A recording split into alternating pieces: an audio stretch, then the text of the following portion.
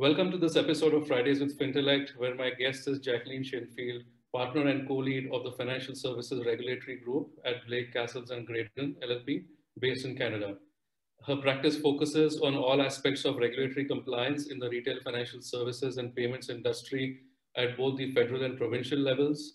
She provides advice to regulated financial institutions and non-bank institutions, payday loan companies, money services business, foreign exchange dealers, mobile payment service providers, digital currency exchanges, and others.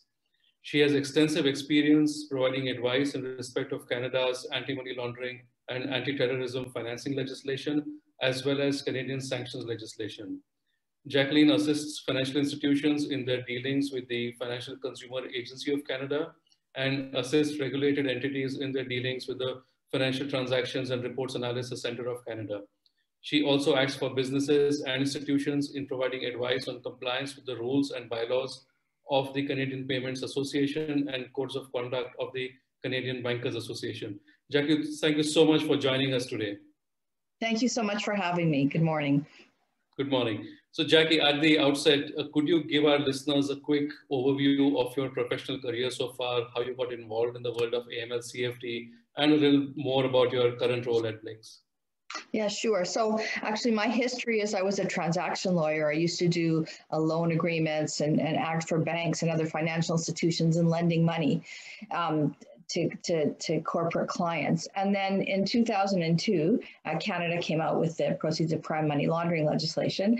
And I was an associate at the time, and I was approached by my firm, and they said, you know, someone has to take ownership of this, learn this law. We have to do a bulletin to our clients to understand it. And so they asked me if I would do that. And I was like, okay. And little did I know the journey that it would bring me on here almost 20 years later. So I basically learned everything I could about the Canadian law at the time. I started, you know, there wasn't a lot of guidance out there. I started going to conferences. I started traveling to the US, going to conferences there, because, FATF principles are FATF principles globally. And as time went on, I just got a lot of expertise in the area. I came to love it because you kind of feel like you're helping fighting crime in some ways, as opposed to just doing sort of plain black letter law. And so it just sort of came to me, if you will, by fluke, by being asked to, participate and take on this opportunity, which I did. And so my practice has evolved in the anti-money laundering space to, I draft policies, I draft procedures for clients. I help clients when they are examined by regulators to write letters to respond to deficiencies. I help clients when they've been fined by regulators to try to write letters to reduce the amounts of the penalties. I help clients try to interpret the law. Sometimes things are far from clear on what's required. We work together, we write policy interpretations to FINTRAC. I advocate for my clients to both FINTRAC and the government when things aren't being interpreted properly, or where the regulators are being a little stricter than they should, or where there's just some real deficiencies in the law that work on a theoretical level, but don't work on the practical level. So I sort of touch every area of AML, terrorist financing, assist banks. When banks have terrorist hits, or, they'll reach out to me, how do we do this? What do we do? How do we handle this? How do we deal with sanction screening filters? So it just sort of started as a learning exercise and just has turned into so much more over the span of 20 years. That's great, Jackie. So, Jackie, as an expert on regulatory compliance in Canada, what are the top few changes that you have seen in the regulatory compliance domain over the years that have impacted banks and other reporting entities? Yeah, so that's a great question. So, one of the more recent things is that our AML laws are changing effective June 1, 2021. And so, this has been in the process for over 3 years now. So there's been so much work to get institutions ready for these new laws that are coming into effect in a few months. And so there's been a real focus there. So for example, in Canada, we report cross-border electronic funds transfers of $10,000 or more, either outgoing or incoming. The reporting regime has changed. So it used to be the last entity to touch the money or the funds before they left the country reported, and the first entity to receive reported. Well, the whole reporting structure is being changed. So the first entity that gets instructions and the last entity that pays the beneficiary are now the reporting entity. So that's a huge compliance change. A lot of institutions that are smaller, that depend on larger banks as their indirect clearers, now have reporting obligations. we now have amended our legislation to deal with virtual currency. So that's, to the extent that you're dealing with virtual currency in Canada, now you're a money services business. And we've divided the money services business regime into domestic and foreign. So there's a lot of changes there. The PEP requirements have now added not just a source of funds requirement, but a source of wealth requirement. So you're seeing all these requirements, changes in the travel rule. By way of example, the travel rule now has to, when you, on outgoing and incoming, you have to include not just originator information, but beneficiary information. And the regulators are interpreting our travel rule now to also apply to domestic payments, which is a bit of a challenge because our domestic payments rail does not enable you to include the information. So that's been a bit of a challenge. So there's all kinds of challenges with getting ready for these new regulations. That's been really significant. The other thing that's been significant over the years has been trying to deal with beneficial ownership. And because it's very difficult to confirm beneficial ownership when there's no public registry. And there's been different challenges over the years, not just from an AML regime. Banks in Canada are going to become subject to a consumer code that has a whole provision about treating customers fairly and understanding a customer's financial needs before you offer them products. So from outside of the AML sphere, from a regulatory compliance regime, there is just so much going on right now for financial institutions at the AML level, at the consumer protection level, at the OSFI, at the regulatory level for our bank supervisors. So it's certainly keeping banks and me and others like me very busy. Absolutely. Jackie, Canada was recently at the center of money laundering investigations involving real estate and the casinos and other sectors.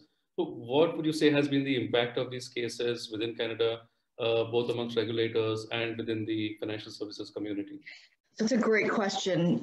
There have been a lot of changes that have been made in response to that report.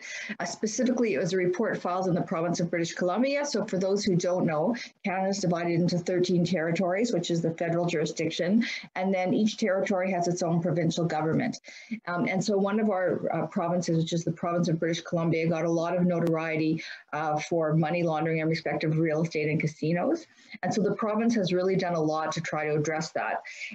So as a starting point, the BC has changed their regulatory, or they're in the process of changing their regulatory structure of casinos. Instead of the government having the BC Lotto Corporation overseeing casinos, they're establishing an independent gaming control entity, which will be called the IGCO, and that's going to oversee gambling and horse racing in the province. So there's going to be a new regulator for the gambling regime to begin with. The second thing is in respect of the real estate sector specifically, the Real Estate Council of British Columbia, which is the regulatory agency that regulates brokers and realtors. There's an actual compulsory money laundering course now being offered that you're required to take if you're involved in the industry, and licensed professionals must take that course and update it. The other thing that has happened is because there is a lot of informal banking, if you will, that's unregistered, the province of British Columbia is specifically looking into regulating money services businesses provincially. So right now in Canada, money services businesses are regulated by Fintelekt. The province of Quebec has its own regime, but British Columbia does not have a separate regime, and they feel that they may be able to enforce more than the feds because they're there and they have hands-on. So there's actually been a consultation on the regulation of money services businesses in British Columbia. In addition to that, the corporate statutes in Canada are in the process of being amended, and one of the statutes that has been amended is the British Columbia Corporations Act. And under that legislation, you're now required to keep a register of significant individuals. So basically, if you have a corporation and its ownership is another corporation or a trust, you basically have to trace down to the 25% level of beneficial ownership. You have to keep that as a formal corporate document, like you would have to keep a shareholders register and a directors register, and there's actually significant and severe penalties for not keeping that updated, and there's an obligation to keep it updated. And lastly, completely different from anywhere in Canada, British Columbia passed the Land Transparency Act. That came into force in November of last year.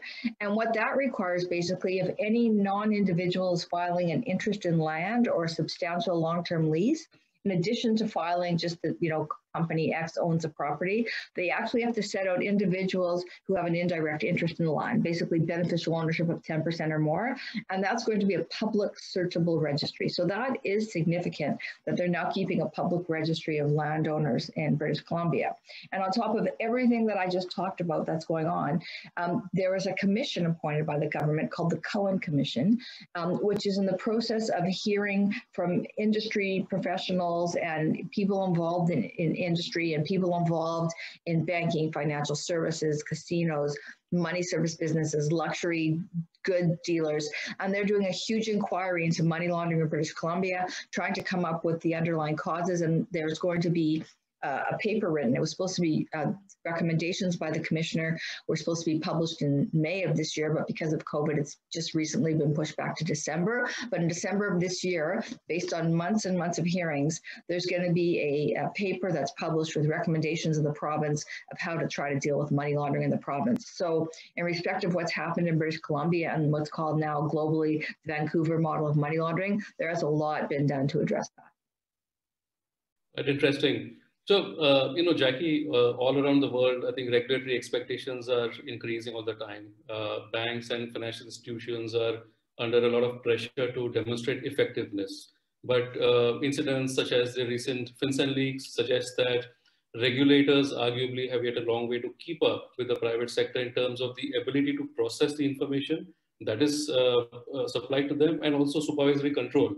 So what are your views on this? What do you think is required to create a more effective system?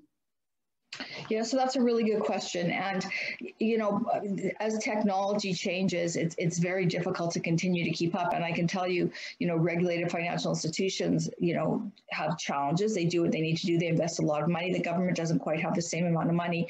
So there are requirements to update systems. And I think that is a challenge for the government. I can tell you that as I was speaking earlier about our regime changing and the reporting changing, one of the things that's also changing is the actual forms that you use to submit reports. And even though the law comes into force in 2021 in June, the government's released guidance that says they won't have the forms ready until 2023. So even though they've passed this law and they've had it on the books, at least in draft form since 2018, they themselves don't even have the technology ready to have those forms ready for 2021. So it's certainly a challenge. From an effectiveness and efficiency perspective, one of the things that I struggle with and my clients struggle with is I find, when we talk about money laundering and what we're really concerned about, it's really that, obviously you can't stop every single amount of money laundering. And so you have to put your priorities in the big places. And so you have to put your priorities in catching, professional organizations, and catching people that are engaging in money laundering, and catching in drug traffickers, and what I find sometimes with our regulators in our system is there's so much focus on minutiae, on like, well, getting punished because you didn't put a phone number in a form, as opposed to sort of thinking of the big picture and what are we really trying to get at and what's effective and efficient. And because of our privacy laws, which are quite strict in Canada, the financial institutions under the proceeds of crime regime actually become huge data repositories.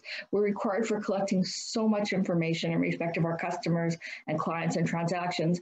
And these aren't just for suspicious transactions, which obviously law enforcement looks at in great detail, but just sort of 10,000, when I was speaking of electronic funds transfers. I mean, you can imagine how many millions of electronic funds transfer reports are filed in a year for $10,000 going into or out of our country. So the requirement of the minutiae of detail on those forms, which aren't even trigger forms, which are just standard regulatory reporting forms, is very cumbersome. And so I wish there was more focus put on, reporting suspicious transactions, putting all the information in those forms. And if more information was needed, then, the government or the police organizations could reach out to banks and say, give us more on this. But the actual, the focusing on the process and all the information being collected is quite broad. Almost too much for banks, in my view, and for other financial institutions, it's just become overwhelming. And so it's hard to know what FinTrack is doing with all this information. Clearly, they're focusing on the suspicious transaction reports, as well they should, but they're just collecting so much information that at times it just feels like you're just collecting information for the sake of collecting it. And so that's really been a challenge. Right. Jackie, turning to the payments industry, there has been a lot of disruption, a lot of change, technological innovation in the last 10 years or so. Do you think it has led to heightened AML safety risks for the sector? And do you also think that regulation has kept pace? So that's a really good question. So there is obviously heightened risk for the sector because you have many more players involved touching money. And so as money is flowing through different hands and different players, it's just easier to hide the nature of it and where it comes from. The one thing about our AML regime is it's an AML regime. It's not a safety and soundness regime. So when you register or become a money services business with Fintelekt, no one's looking at your financial statements necessarily or your business plans. They're looking at what you do from an AML perspective. But when you think about safety and soundness, and you think about regimes like a PSD2, where we're trying to require, these innovative payment service providers that are touching consumer funds to make sure that they have requirements to hold funds in trust, where they have insurance policies, or where they have security lodged with a regulator, where they have requirements on data and things like that. I think Canada's lagged a bit behind. And I think I'm going to lose track, but in 2017, the government released a white paper that proposing a retail payments framework that basically talked about anyone who's involved in retail payments and sending EFTs would require to be registered. The regulator is going to be the Bank of Canada.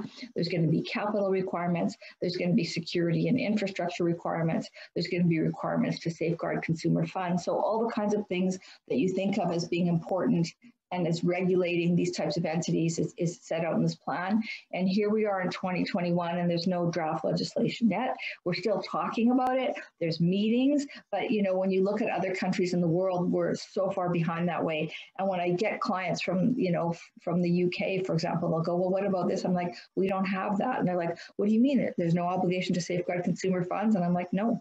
So, a lot of the obligations sometimes will come from the payment networks as opposed to from the legislation. So in Canada, we are very behind in regulating these new payment service providers, if you will. Some are caught by Fintelekt, but because Fintelekt interprets a money services business to exclude payment processing, a lot of them are not caught. So there really is no regulation. So, so obviously from those who regulate and who have these, as, from financial institutions that have these types of entities as clients, they're obviously higher risk clients. You have to look at their transactions more deeply and their activity more deeply. But I feel like Canada is behind, certainly in having regulation of payment service providers and ensuring that they all are at least, if not regulated by Fintelekt, because they may not all fall within the definition, regulated under a payment service provider scheme, which we just do not have here.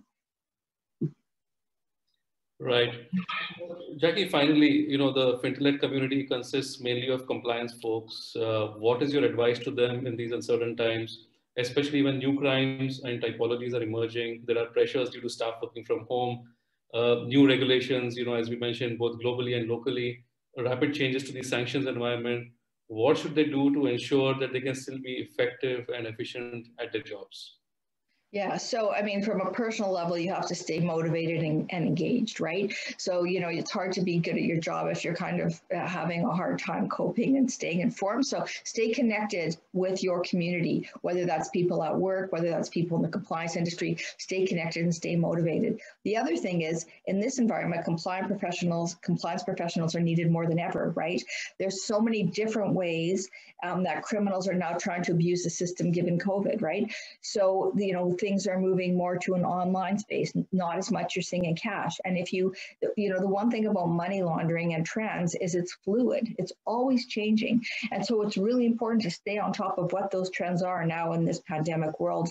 I want to say soon post-pandemic world, but in this pandemic world in which we're living, right? So if you go to FATF, for example, there's all kinds of seminars online where they talk about the different risks that they're seeing now that are emerging in the money laundering, terrorist financing world as a result of COVID, and how crime is shifting to more of an online environment, and how there's more online fraud, and how there's more, PPE type fraud. And so really, in terms of staying motivated and staying on top of what you do, my advice would be stay connected with the people that you work with, stay engaged, understand that your job is important, and understand that your job changes. That's what makes it kind of dynamic. And so we have to respond to what's going on in the world around us. So you certainly have to stay updated on trends. Read everything that's happening from your regulator where they publish guidance, and look around globally. A lot of times I'll find great information that there's no answer to in Canada that they've already considered in other countries. That helps me put perspective and helps interpret the law in certain ways when you understand what it's meant for.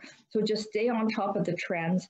Try to keep yourself motivated. Try to keep yourself fit and eat well. Sorry, I didn't mean to get personal, but these are all important to keep you. And the other thing about the compliance world is we're all part of this community and a really close community. We all look out for each other. So stay connected with your community, stay connected on trends, watch webinars, stay up to date on what's going on, watch FATF guidance, and just continually, watch the AML world for what's evolving and what the trends are, because they've changed. They've definitely changed over time since the pandemic.